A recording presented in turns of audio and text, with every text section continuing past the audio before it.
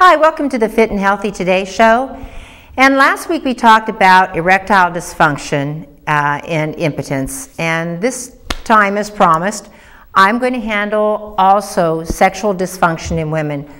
Pardon the spelling mistakes. Apparently I wasn't paying much attention and I discovered 4 of them. Let's see if you guys can find it like a puzzle on how many I made.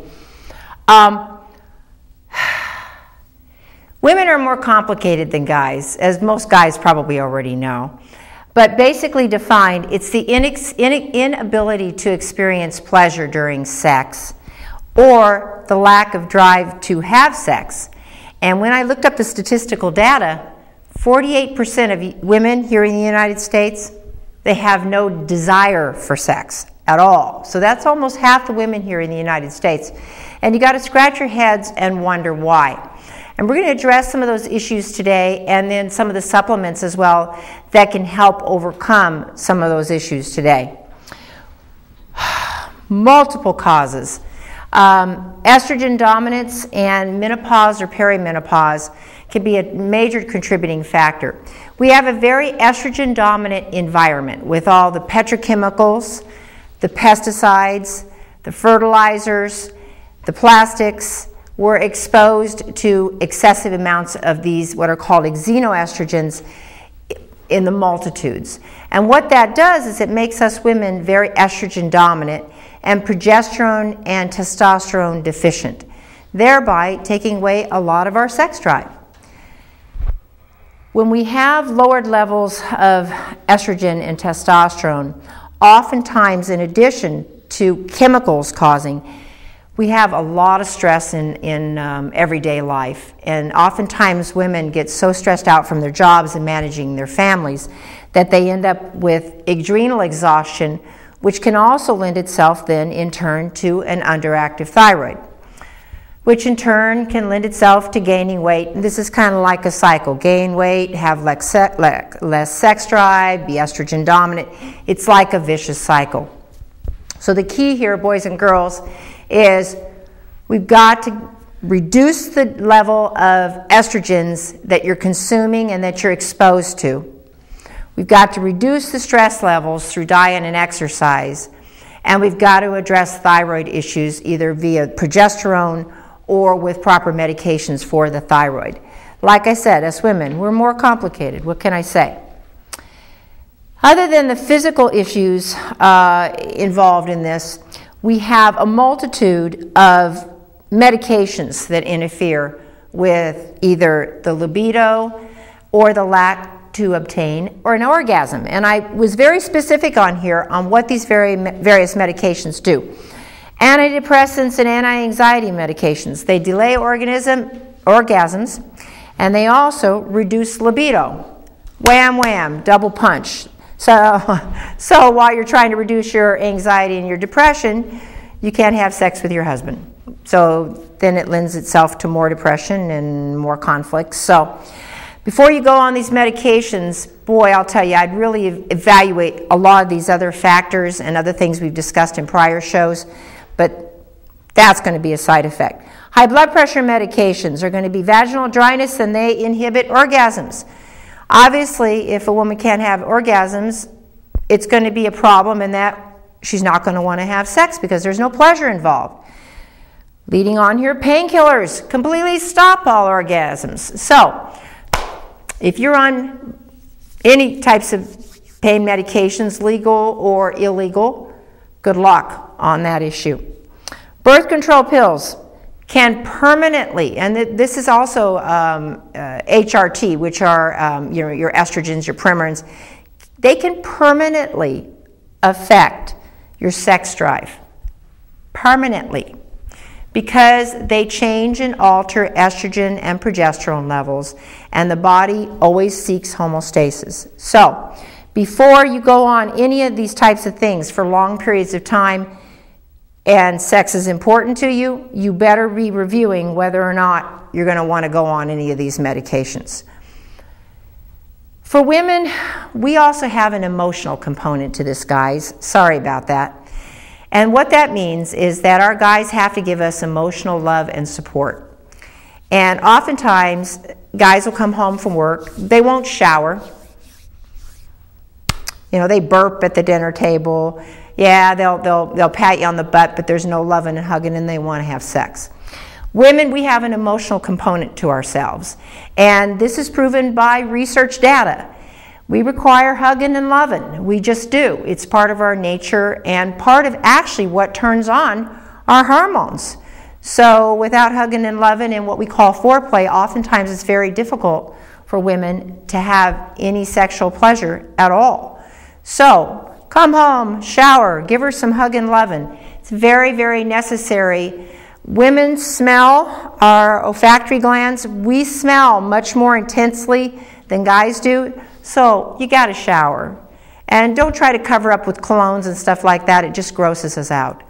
Shower, look good for us, give us some emotional support and love. And seriously, that emotional component, they say, can make an effect up to 78% difference in women. So that's a big percentage.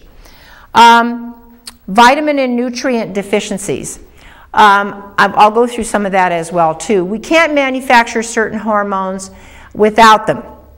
So what results is if we don't have these key little pieces, it's kind of like a big giant puzzle. Us women got emotional components, we can smell things, we have pheromones, we have estrogens, progesterones, testosterone. We've got all these things working together in order for us to have or achieve libido and an orgasm.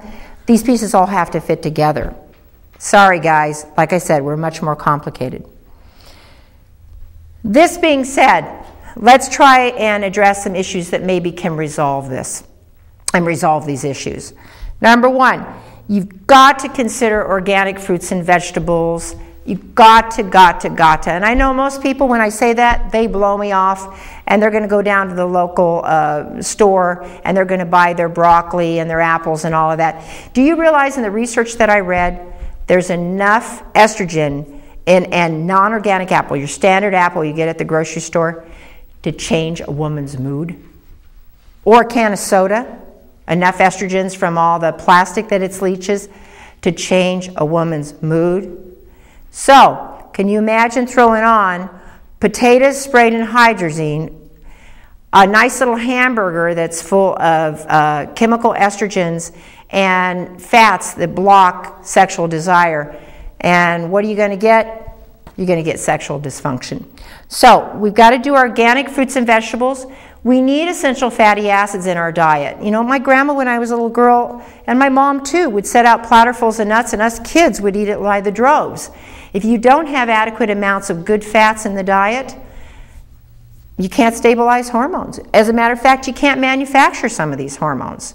So as you're downing your sugar and your soda and your rock stars and all the other types of high caffeine drinks, think about what you're doing as far as when you get home at night and why you're so exhausted and why you're so tired and you have no sex drive.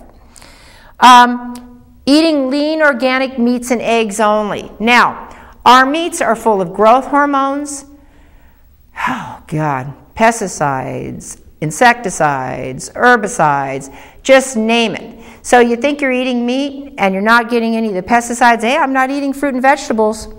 No. You're getting those chemicals again, and they are very hormone disruptive. Now, we're not just talking about sexual dysfunction here. We're also talking about cancers, breast cancers that have been shown to rise in women that don't eat grass-fed organic beef. All of that arises. You want to avoid all trans fats. Oh my gosh, you got to look for them. It's the shortenings. And soda, good luck. You know, soda, like I said, it has enough estrogen in a can of soda to change a woman's mood. So therefore, you got to avoid those types of foods. Please contemplate eating organics and organic meats, wholesome fruits and vegetables. And I'll tell you, you can see a difference within a week or two, seriously, in how you feel, your energy levels, all of that. It makes a substantial difference. Now, I didn't put this component in here because I figured it was a given. But exercise is vital to increase circulation, to raise endorphins, to help you feel better, to give you vitality and energy. If you're going to be a slug sitting there eating French fries and hamburgers and then come in to me and ask me why you have no libido or able to get an orgasm, There's your answer right there. It's your lifestyle. The lifestyle changes have to change. And when we consider that 50% of women have no sex drive, that's not talking about the other 30% who minimal, then we're in deep caca if we don't change things. Supplements. Now, the supplements that I have written down here are all supplements that have been very well researched. So don't let anybody tell you that they haven't been, because they have been. And some of which are used by some of our local doctors. And some of these apply to guys as well, too. But here, remember, today we're addressing the women. A good multiple vitamin, since most of the foods are not like they were 75 years ago when we're eating things out of depleted soil. Even the organics sometimes, they may not have pesticides and herbicides, but they oftentimes don't have adequate amounts of vitamins and minerals. A good multiple vitamin, not from your local grocery store or from a company that's on Standard & Poor's. We want somebody that's got a good vitamin, that has good testings, that you know is going to absorb. Borage oil for hormonal stabilization, and we combine borage oil in combination with fish oil. Now, if you're a good nut eater, you can strike this. You won't need it. If you eat walnuts, almonds, and pecans, mind you, organic again, because nuts are heavily sprayed. Fish oil aids in lubrication in combination with borage oil. It also does something chemically to the brain. It makes us more stable in our, what we call neurotransmitters, as far as our serotonin and GABA levels. And those are kind of important, and once again, in this big puzzle of sexual desire, to have adequate amounts of fatty acids. And most of the time, we're not getting them in our diet, so therefore supplementation is necessary. Ester C. Now, vaginal tissue is very pliable, flexible tissue, and I get a lot of complaints from women that they get a lot of vaginal dryness and that type of thing. And when you combine fatty acids along with C, it keeps that tissue from being so delicate and soft, and so therefore you can handle longer sexual relations other than 2 or 3 minutes. You want something that's going to help reduce stress and help you better process your hormones through your liver. Vitamin C in combination with the B vitamin is very, very important. Now, there's tons of studies that are out there. Most recently, studies that have been done in the last year, and we have a local doctor that recommends this oftentimes for healing post-op from knee replacements and things like that. But he also recommends this for his patients that have these issues. And for women, the standardized dosage, we're going to talk L-arginine and citrulline. What this does is this increases nitric oxide. Now, nitric oxide is a vasodilator. So in order for women clitorally or internally to feel or to have an orgasm, nitric oxide levels need to rise. Well, what's also interesting about arginine, 73.5% increase in sexual satisfaction when it was taken with a multiple vitamin for women. That's a pretty substantial, that's 3/4 of the women out there who are in dire need. When you combine that with citrulline, and I have the directions right here as directed by the studies that were done, it's going to aid and abet you being able to have a climax and to feel desire and increase libido. But there's also another side effect of arginine. When women take it, it produces something called pheromones. And these pheromones are things that make the guys kind of attracted to us. And the olfactory glands, they can sense it, they can smell it.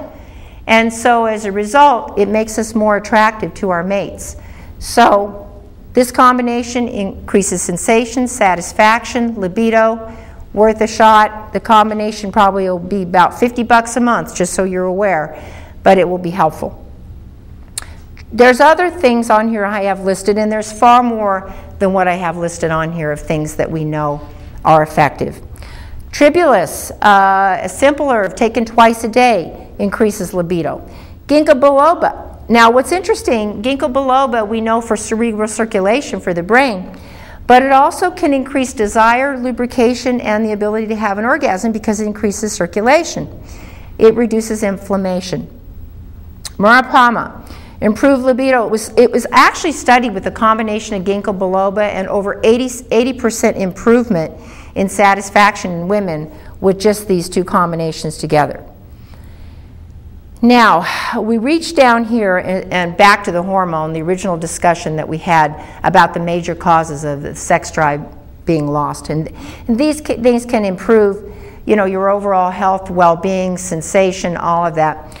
As far as the hormones, particularly in women and in this environmentally estrogen-dominant time that we're living in, progesterone cream, particularly in perimenopausal and in menopausal women, can help raise the progesterone levels so that these excessive estrogens that are making women not have so much sexual desire, that the gap is closed between the progesterone and estrogens. And it's just a little bit of progesterone.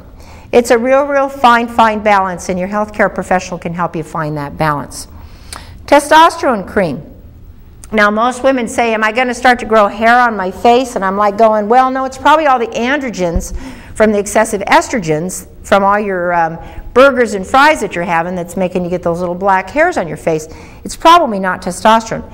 But there are some natural homeopathic testosterone creams that you can put on the thinner parts of your skin that can also raise libido. And I have dozens of customers that utilize the testosterone cream to help raise their libido as well and to bring them more in balance hormonally.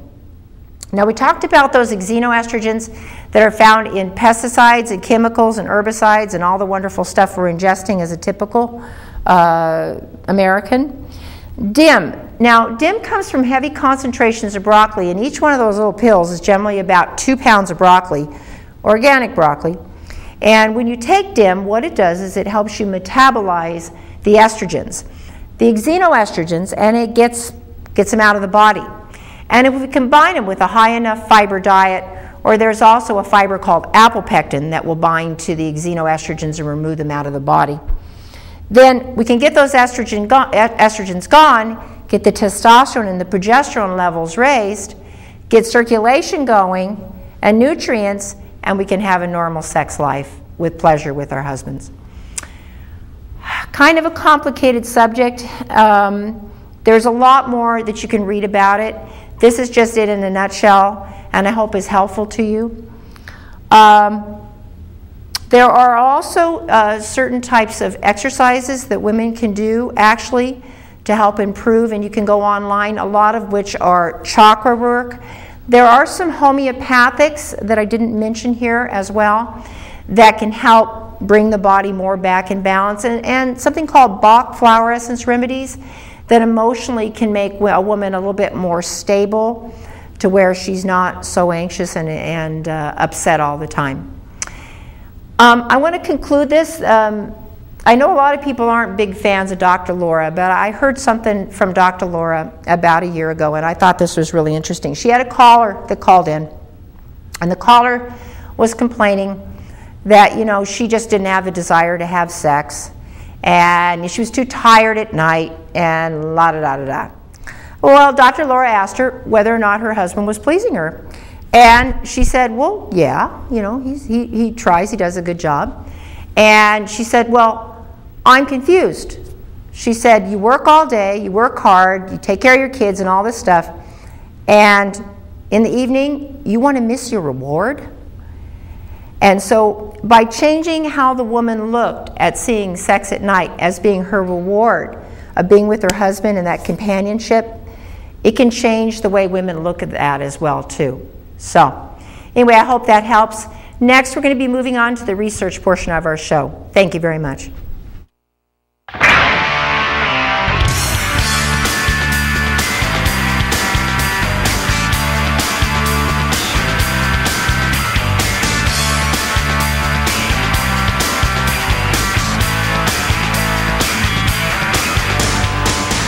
Welcome to the research portion of our show, and with us today is Ralph Turchiano. Ralph? Thank you for that intro. Well, to start off, as far as a curiosity question, there's one popular electronic device today which is found out that can make you sterile, but by also lowering your testosterone levels, your free testosterone levels. Raise your total, but lowers your free. If you can guess what it is, I'll tell you at the end of the segment. All right, on to this.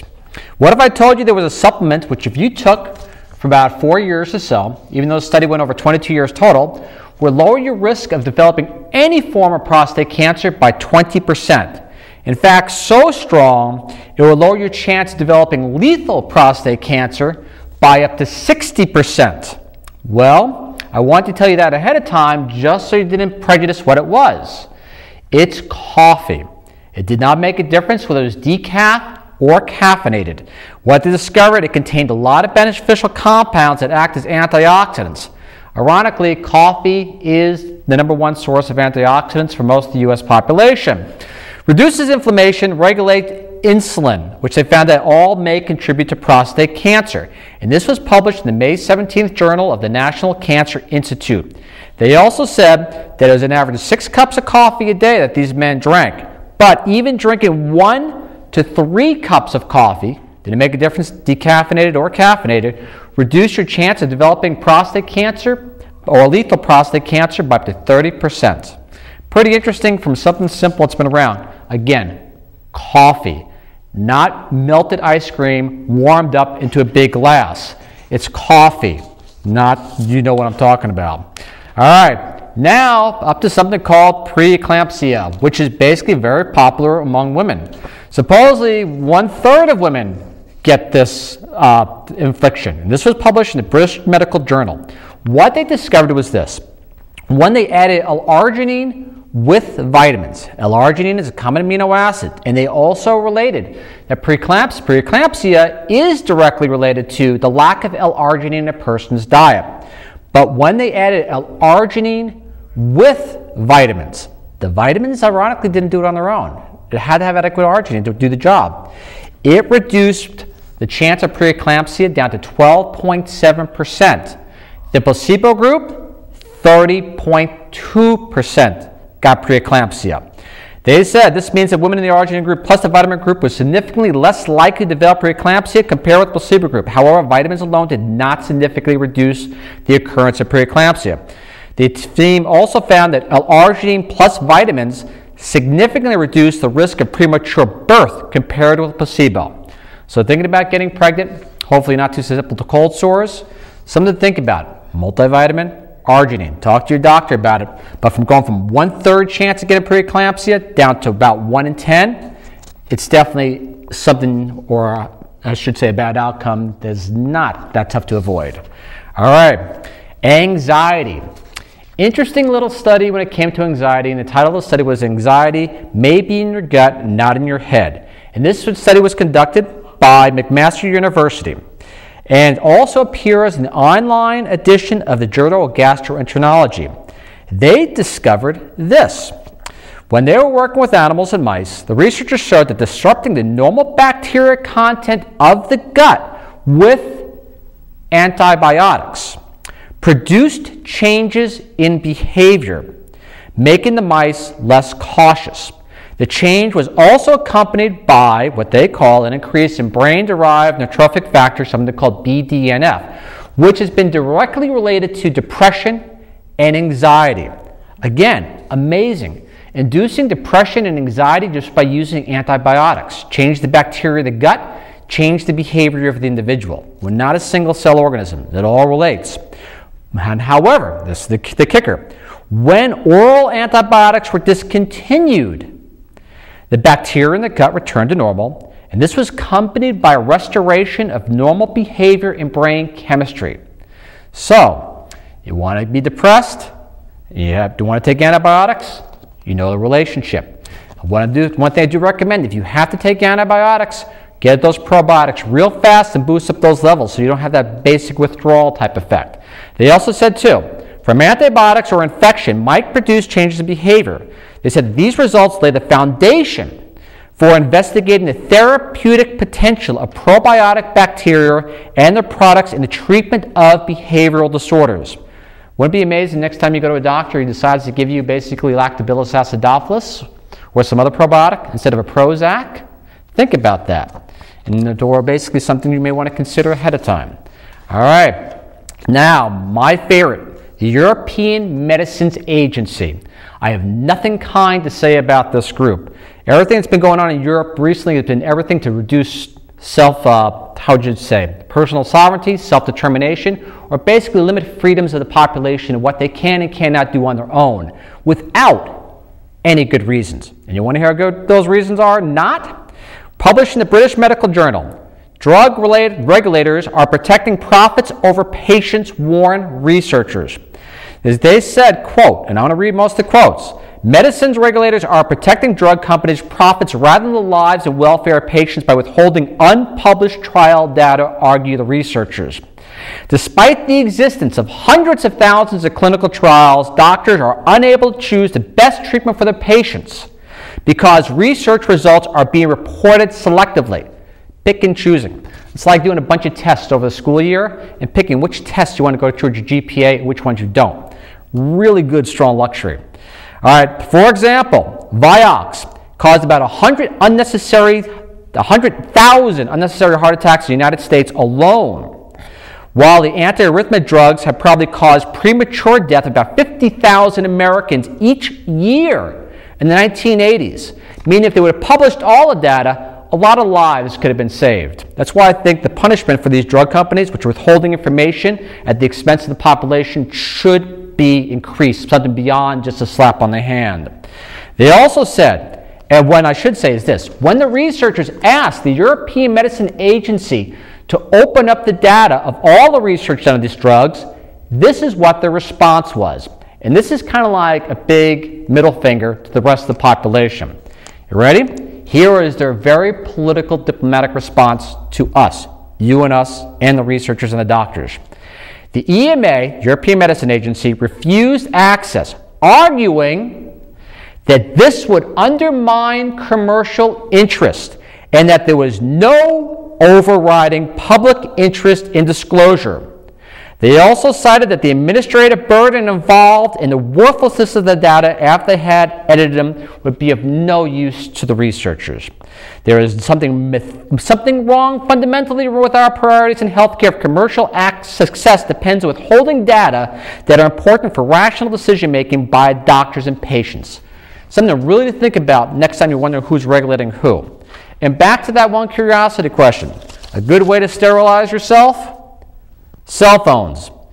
Researchers realized that even though cell phones increase testosterone, it decreased free testosterone and damaged sperm quality totally in men. Something to think about. Something that you say you can't live without and you cannot reproduce with. Well, thank you very much for that, and I appreciate it. Awesome, Ralph. Thank you very much. Once again, research for yourself. Take your health into your own hands. Thank you very much for joining our show.